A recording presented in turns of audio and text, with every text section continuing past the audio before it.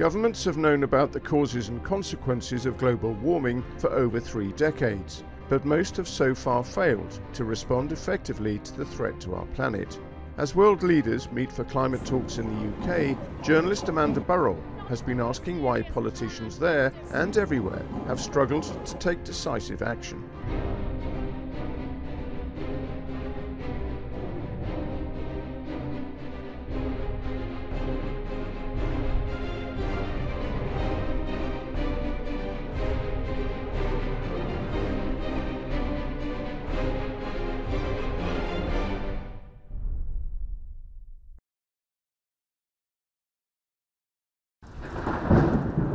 For anyone still in doubt or in denial that the world's climate is changing, the summer of 2021 should have been a wake-up call. One natural disaster followed another. Even normally temperate Britain saw its share of extreme weather. The truth is, man-made global warming is now irrefutable. And that's why world leaders are gathering once more to discuss how to respond. With things so critical, it's apt that the COP26 summit is taking place here in the UK. It's where the Industrial Revolution began in the 19th century, when fossil-fueled mass production started releasing rising amounts of carbon dioxide and other heat-trapping gases into the atmosphere. Where that might lead didn't become clear for a long time, but for at least 30 years now, we've known that unless we reduce carbon emissions, then climate change would have the dire consequences we are now seeing. For all of us, no matter where we live.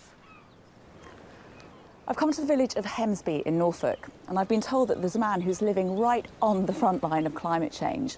And the name of the house gives a clue as to why. Lance, hello. I'm Amanda. Nice to meet you. Oh, wow. It might look pretty here, but as with many parts of the world, there's a growing threat from extreme weather and rising sea levels. Since the early 1990s, almost 2/3 of the beach on the UK's east coast have been washed away, much of it during a huge storm in 2018. And that took everything away from underneath the house. It was that bad that, in fact, I was stood in the kitchen, I heard a resounding crack underneath my feet, looked down and I could see the sea. So that's what happened. It's literally sort of hanging over the edge of the cliff. Friends helped Lance move his home 10 metres inland, and he's built his own sea defences. But these are only temporary measures, and it's hard to be optimistic. I was a climate change sceptic, like everybody, I think. But I think living here really opens your eyes up. And it's really scary, because you don't know what tomorrow's going to bring. Hemsby's been a popular holiday spot for over a century. But as its beach diminishes, so too do its prospects. People here have had to start preparing for the worst, as a local politician tells me. We have emergency plans in place, which we never dreamed of doing beforehand. We have evacuation centres all set up. Have you had to evacuate people? We have, yeah. But when we evacuated the people, we only originally thought that was for the night. Never in our wildest dreams did we end up thinking we would have to demolish 11 or 12 homes. The local authorities are discussing building a system of defences against the encroaching sea. But progress is frustratingly slow, and they may not be finished anytime soon, or even be enough. Those rocks there, they're fortifications from World War II, which the villagers have put there in an attempt to protect themselves from the sea. And the irony of using those to deal with the emergency now, I mean, we should be on a wartime footing. And it should have been for decades, but it's only now that people are finally getting it. What's happening at Hemsby is just one example of what's going on all over the world as climate change becomes more noticeable. What's odd, though, is why this country, of all countries, might be caught unawares. After all, a former British Prime Minister was one of the first politicians to start raising the alarm. It is mankind and his activities which are changing the environment of our planet in damaging and dangerous ways. Over the next 30 years, many other leaders promised action. At Rio, we have made a start. Since 1995, there have been annual UN gatherings, known as COP summits.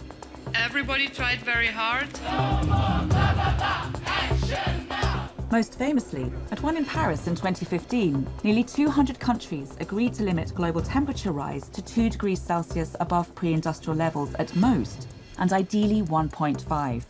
They also promised to balance the amount of carbon they produced with that removed, to reach what is known as net zero. But promises at summits are easier to make than to fulfill, and emissions have carried on rising. So leaders have made more pledges, more promises. There is no planet blah, blah, blah, blah, blah, blah, blah. Targets have been missed, and the world has become warmer, with entirely foreseeable consequences.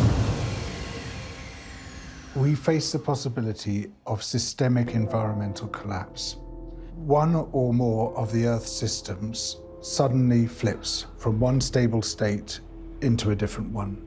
For instance, we could see an ice shelf flipping and basically collapsing into the sea. And when one flips, that can trigger a flipping of a load of others. You can get a cascade of impacts, and that's happened during mass extinction events in the past. And that's fundamentally what we face. Author and journalist George Monbiot has been campaigning for the environment for 36 years. Why does he think we're in this position now? Politicians just push everything into the future, where it'll be someone else's problem. If we don't fix things now, well, we're not going to be in office when things go to custard later on. And so there's every incentive not to deal with the biggest crisis that humanity has ever faced. Of course, if every political generation just passes the buck, the bigger the challenge becomes. In truth, fossil fuels are now so intertwined with every aspect of modern lives that reducing our reliance on them means making fundamental and possibly unpopular changes to the way we live. Politicians in the UK have been as reluctant to force through those changes as anywhere else. Jill Rutter is a former British civil servant. She was involved in the publication of several sustainable development strategies in the 1990s and 2000s. Climate change is a really massive problem for government. It requires a whole-scale economic transformation in a very short window. So it's a real challenge to make meaningful action across all fronts simultaneously. You tend to get the sort of line of least resistance, that it's what you can get other people to accept. According to the science, even if dramatic action is taken today, climate change will continue to worsen for at least a couple more decades. That's not appealing for leaders who depend on public support to stay in power. If you're saying to politicians, you are taking quite difficult and potentially quite unpopular decisions now for a benefit that not only won't be seen during your electoral term, they might not be seen during your political lifetime. It's really quite a difficult political sell. Yeah, it's a pretty altruistic politician who's going to say, yeah, that's top of my agenda. Yet some politicians have seen electoral advantage in the crisis. In 2010, David Cameron's Conservative Party won power in Britain after promising to deal with a problem ignored by previous governments. David Cameron decided that he was going to embrace the need to act on climate change and use that as part of his strategy of detoxifying and changing people's views about the Conservative Party. But, says Rutter, on becoming Prime Minister, Cameron then balked at the likely economic costs. When he saw the effect of some of the climate change levies on electricity bills, said, well, we shouldn't have all this, his term was green crap, putting up energy prices. So politicians have conflicting concerns. As a result, a government that promised to be the greenest ever turned out to be at best lukewarm on dealing with climate change. Cameron's administration did phase out coal-fired power stations and build on work of previous governments by supporting renewable energy, but later gave the go-ahead for controversial fracking programmes. As other governments around the world have found, the reality of facing down opposition from powerful vested interests is challenging. I would like you to please welcome Helen Clark, New Zealand's first elected woman Prime Minister. What happened some years ago in New Zealand is a good case in point. In 1999, Helen Clark became Prime Minister. Sustainability, I believe, has become the defining issue of the early 21st century. Her government looked set to be one of the first anywhere to cut carbon emissions. New Zealand was one of the very early countries, when I was Prime Minister, to say we are going to aim to be, net carbon neutral. That was very ambitious at the time. The full weight of the climate crisis hadn't really dawned on people. People were worrying about other things. Then, in 2003, Clark's government sought to tax the methane emitted by livestock. As the dairy industry is a significant part of the New Zealand economy, this was no small proposal. But some 60% of the country's emissions came from animals, and reducing that figure was a priority. And it was very, very difficult. The agricultural community loathed it. A petition against it was signed by nearly half the country's farmers. Around 400 blocked the streets of New Zealand's capital, Wellington, in protest. The tax was abandoned. We eventually went for an emissions trading scheme proposal, and we made agriculture the last to come in. And then there was a change of government. They never came in. Tackling the climate crisis is a long-term endeavour. I think what is important for leaders is to recognise that the goal is far more than just about winning an election. What is the point of winning elections if you don't use the political capital to do the things that need to be done? Yet many politicians now in office seem reluctant to follow that advice. A 2021 UN report published ahead of the COP26 summit shows that, with nations' current targets, the planet is on course to warm to a catastrophic 2.7 degrees Celsius above pre-industrial levels. That would seem to justify determined and effective measures from our governments. So why the hesitancy still? Could the answer lie in the way we all respond to anything other than immediate threats? If so, then perhaps political reactions to the climate crisis are a matter of psychology. Much of our culture is still not paying any attention to it or pretending it's not happening.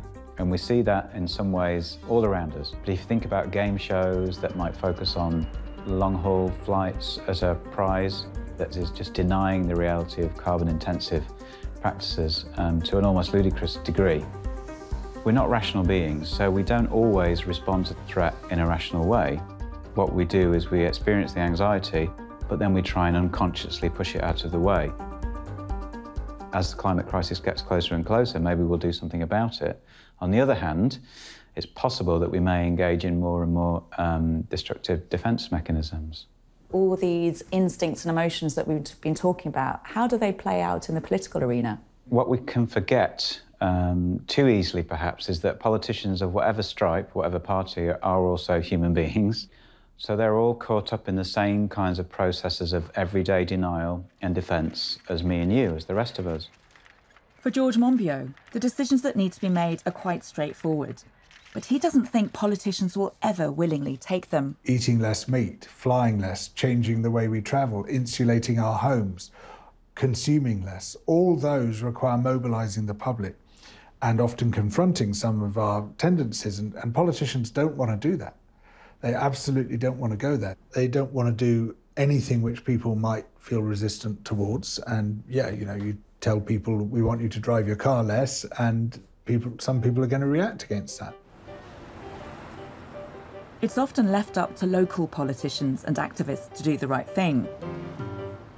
But even on a much smaller scale, on issues that would seem relatively easy to resolve, those trying to push through apparently climate-friendly policies face many of the same obstacles.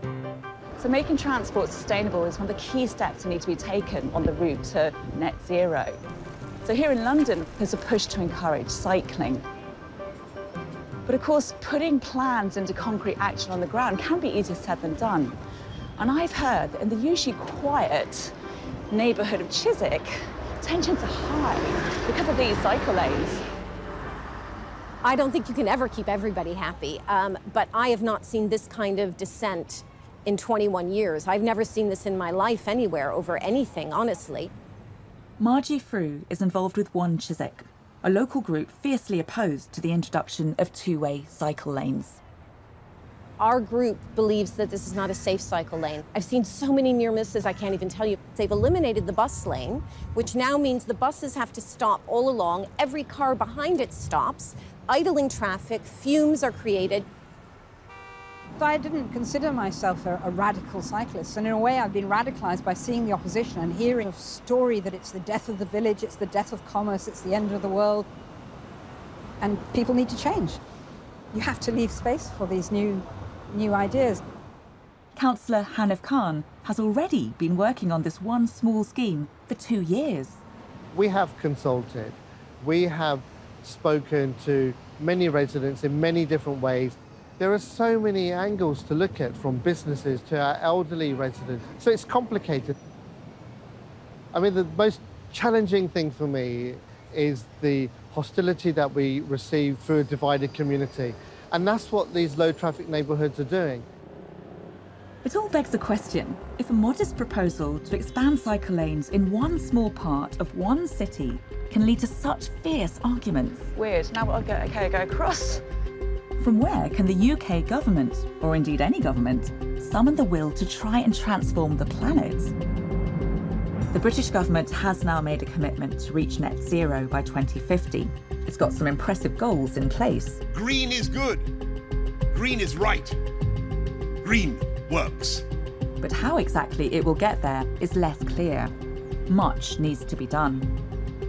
At the moment, it's not even on course to hit its targets for 2035. And this despite growing evidence from opinion polls that a majority of British people want to see the country reduce its emissions faster and set an example for others.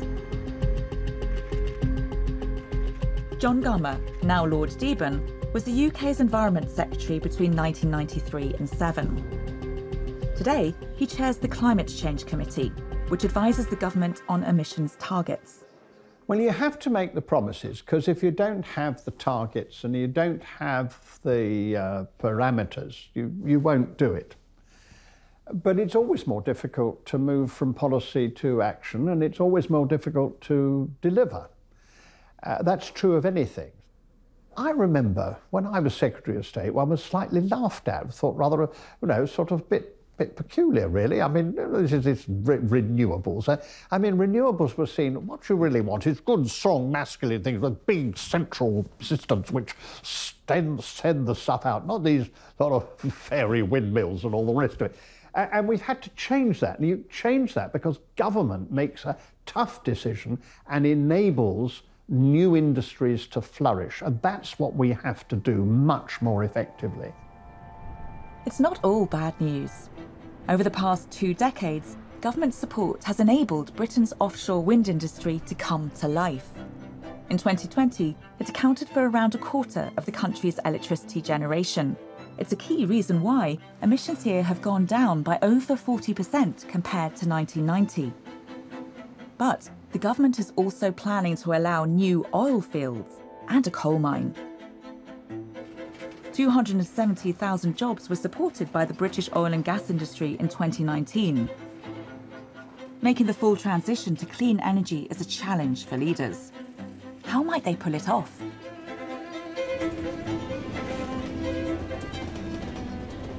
I'm on my way to Teesside in the northeast of England. Now, this area sprang to life during the Industrial Revolution and became a bustling manufacturing hub, known for its iron and steel mills and its chemical production. And now, politicians are banking on it having a major role in the transition to a net zero economy. The British government is investing over £500 million in the region. It's already one of the UK's offshore wind power hubs. The mayor here, Ben Houchen, has a grand vision for the area, which includes a more controversial technology. Teesside fell into decline in the 1980s following the closure of its steelworks. Houchen is planning to build a global net zero hub here. On this 4,500-acre site, known as Teesworks, the old infrastructure is being demolished and the ground levelled, ready for investors. There's already interest from General Electric, who plan to build a wind turbine blade factory here. 20,000 jobs will be created, Houchen tells me, and a facility built which will process carbon emissions from industries on site and in the surrounding area. We're actually stood on the site of one of the amazing projects that we've managed to secure, which will be the world's first modern industrial-scale carbon capture and storage facility that will capture over 10 million tonnes of carbon every single year. This multi-billion-dollar project is a joint venture between oil companies BP, Equinor and Total. Names that don't exactly spring to mind as champions of environmentally friendly low-carbon initiatives. And some scientists remain deeply sceptical about how sustainable carbon capture can be at scale. But Houchen isn't concerned. You'll have the old oil and gas companies who have extracted huge amounts of fossil fuels and carbon, in effect, from underneath the North Sea, putting it back into those caverns. I mean, I have no problem with working with oil and gas companies because they know that the writing's on the wall for fossil fuels, and they're trying to seek a new future to continue with their business. For climate change activists, schemes like this often carry the taint of greenwashing, of muddy and ineffective compromise with interests that helped create the problem in the first place. The most important thing we should do is to stop producing greenhouse gases in the first place. But that's what governments don't want to do because of the power of vested interests. You know, you have these big legacy industries like the fossil fuel industry, which have enormous political power because they have a lot of money. Governments don't want to confront them. You know, we're tinkering around at the edges of the system, whereas a systemic threat, which is what we face, requires systemic change. And the fundamental problem here is the sheer volume of economic activity. That's what's hammering the planet, and that's what we need to reduce. And that means we actually need to stop growing. Yet, like it or not, that appetite for growth, which gave rise to the steelworks in Teesside back in their heyday, is still the main driving force behind the competitive global economy today. Inevitably, political leaders everywhere worry that pursuing policies to combat climate change could put them at an economic disadvantage if other countries don't follow suit. One of the cases that we used to try to make when I was at the Environment Department was, well, there was a first mover advantage that if economies were going to have to move in that direction anyway, rather than be stranded with a bunch of, you know, redundant industries based on fossil fuels, you wanted to be in the vanguard of the new industrial revolution, if you like. We never quite managed to convince some of our economic department colleagues who would say, well, actually, it might be better just to be the sort of second move, you know, let other people go there first, and we can be very quick copiers. Fear of failure, fear of losing power, fear of sacrificing national advantage. It's easy to understand why some governments have been slow to respond to climate change. But it's also clear why many people are now losing patience. They've said they'll decarbonise by 2050. None of them have a serious plan how to do it. We're actually helping politicians, we're actually helping people in business, we're actually helping people in the city to move in a different direction. It needs people power to do that. Extinction Rebellion, or XR, is an activist movement that started in 2019 with the aim of using non-violent direct action to effect change.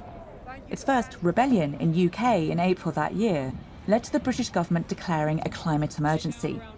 But 2.5 years on, and they're back on the streets. Humanity has to make a change. Like, we don't have a choice. Some of these activists are so desperate that they're prepared to go to jail in order to draw attention to their cause. But their voices are being heard, and even garnering some political support. Clive Lewis is a Labour MP. And one of the things about politicians like me is that we sit here and we pass legislation. There's lots of different power bases putting on us. Big companies, big money, banking institutions, vested interest have a disproportionate pull and influence on our politics. We see it in this country, we see it in the US, we see it across the world. There's an old expression, power concedes nothing without demand. People need to demand more of their politicians, demand more of their systems, and unless they do that, I don't think we'll move at the speed that we need to. Even for Lord Deben, change is long overdue. This is a revolutionary world. It's a revolutionary forced upon us by the fact that we've allowed climate change to get out of control. And taking back control means a very wholehearted change in the way which we structure things. When the world first began to wake up to the dangers of global warming over 3 decades ago, political leaders still had the luxury of time to consider the implications and take the necessary action. Now, climate change is here. It's real, and its effects are already being felt.